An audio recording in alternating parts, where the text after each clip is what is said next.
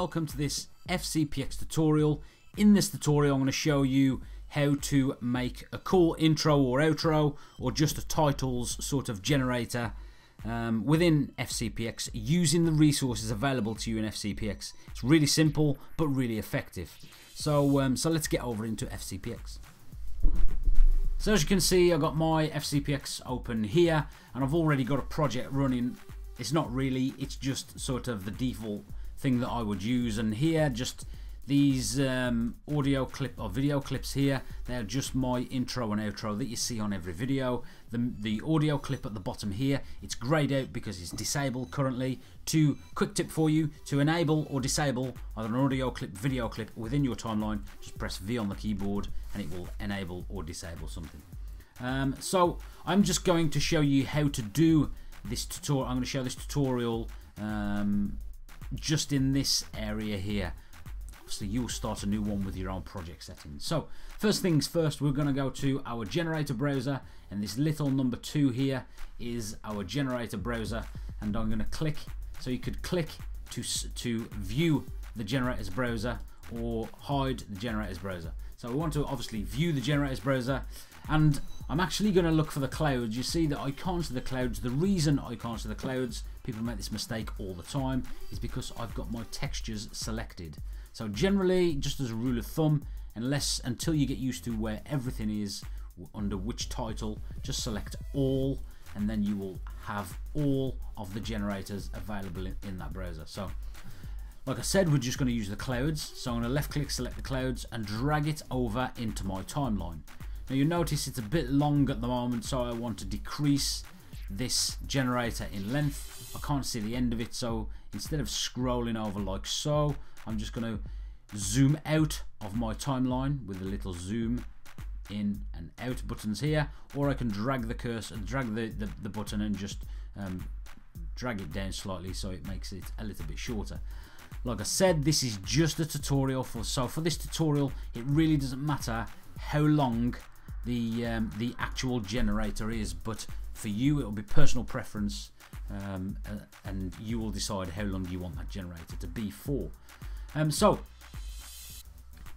there's a few things I want to do to this generator. I want to get rid of this haze around this area here, and you'll also notice if I play through it, my generator, the clouds actually move towards the screen, and I actually want them moving from left to right across the screen. So we can do this quite easily in our inspector, and so we're going to go over here to the generators tab. So make sure we've got generator selected, and then all we're going to do to get rid of this haze around here is we're just going to drag the haze down a little bit, and you'll see it removes the haze. If we increase the random pattern, it would just change the pattern of the clouds, so we just want this on 1 for now. And the dolly is just the way the clouds move left or right, forward or backwards. So we're just going to leave this on around 3. You can either use the scale, the slider to drag up or down, or you can just double click here, press your button and press your required number, press enter.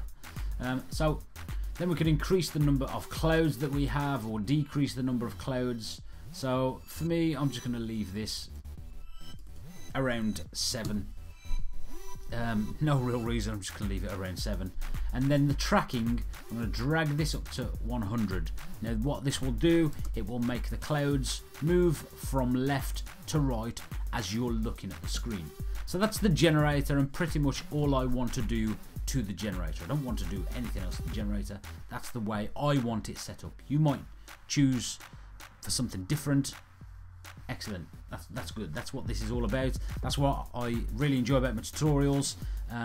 Take what you want from the tutorial and make what you want with it. Make it yours. You know, you don't have to stick to what I do. So then we're going to go to our text browser, and we're going to go to our 3D cinematic. And again, this is just me, what I want to do, so it's totally up to you what you do. And then I'm going to this shadow here. I'm going to drag this into above my clouds generator and increase this shadow in length just by dragging and and sort of buffering across or scratching across to increase or decrease the length. So then if I play through this this timeline now, you'll see this is the sort of view I will get. But what I'm going to do, because I want to see the clouds behind it, I want this, the title text here, to also take on the form of the background, or the shape of the background image. So the way we do this, again, we highlight the text generator, and we'll go up here to the title, and we change the background, we deselect the background, sorry, and turn the background off. And then what we're going to do is we're going to leave the rest as it is, pretty standard, and then select the text in the inspector. Now obviously you can put your text here, just put your own text, whatever it is you want to do.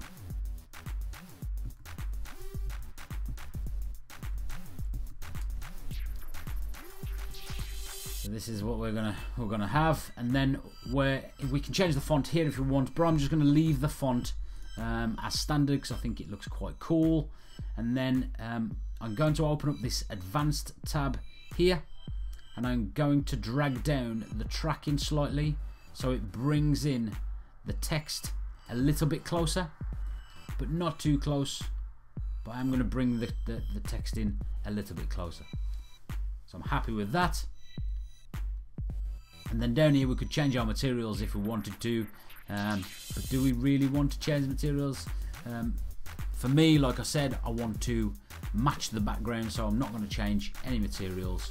I'm just going to go back, check that everything's okay on my title. Everything okay? Yep, I'm happy with everything on my title. And then I'm going to go to the video. So text, video.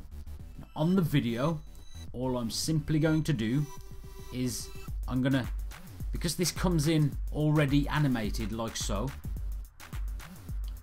it's quite effective. I'm going to leave the animation as it is, because I'm happy with the animation. But all I'm going to do on this compositing mode, I'm going to change the blend mode. There's quite a few that you could have. Generally, you want sort of the multiply, so it takes on the form of the background. But just to differentiate between the background and the text more easily, you want to go with the linear burn. So it just, on the lines, it just burns the outer lines, as I said, linear burn. So the 3D lines, it burns the 3D lines. And then I suppose what we could do is we could go back to our text, and on the depth, what could we do? Let's have a look. We could increase the depth of our 3D text like so. Just drag the slider, and if 100 is not enough, just grab the 100 and then scroll up the way. So you could do this, and then this looks quite nice. So if we watch this, you know, I'm not going to do too much to it. I said it was really simple, really easy, but effective. All I would do is maybe add a bit of music to it. So just nice and easy. Let that play through the timeline. Obviously it's this long, so that's why it takes so long. One of the things it will do is just the text will just go away. So what you might want to do is keyframe a fade out for the text. So the way we could do this is go back to video and then go to our opacity, and as we come towards the end of our text, where we want to start the keyframe or start it fading out, place our timeline, scrub our timeline marker, and then click the little plus button on this opacity. Come to the end of our text, and just drag the opacity down, and it will auto keyframe for you. So it will make it look a little bit more professional as it fades out like so.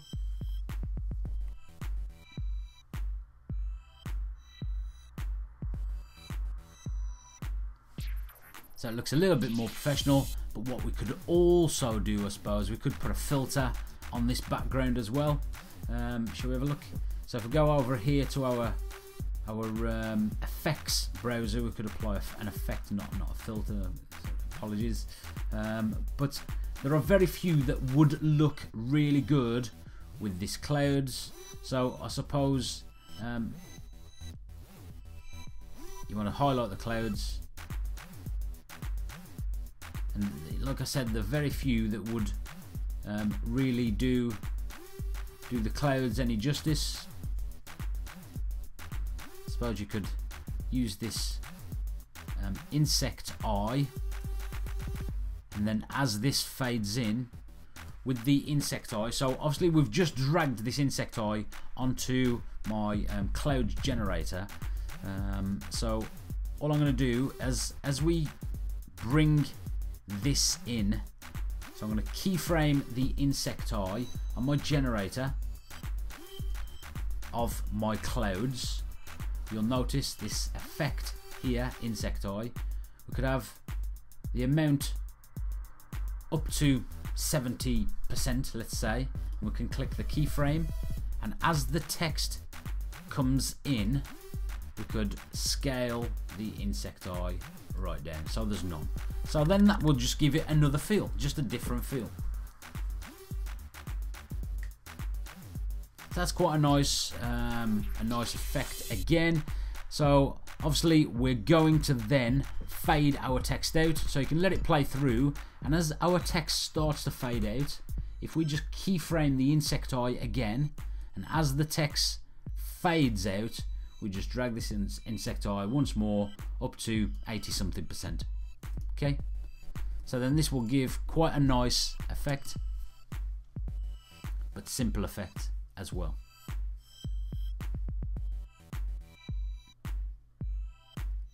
So yeah, very, very simple. I hope this this tutorial has been of some help, and you are able to apply it somewhere in a project that you use. Thanks a lot for watching.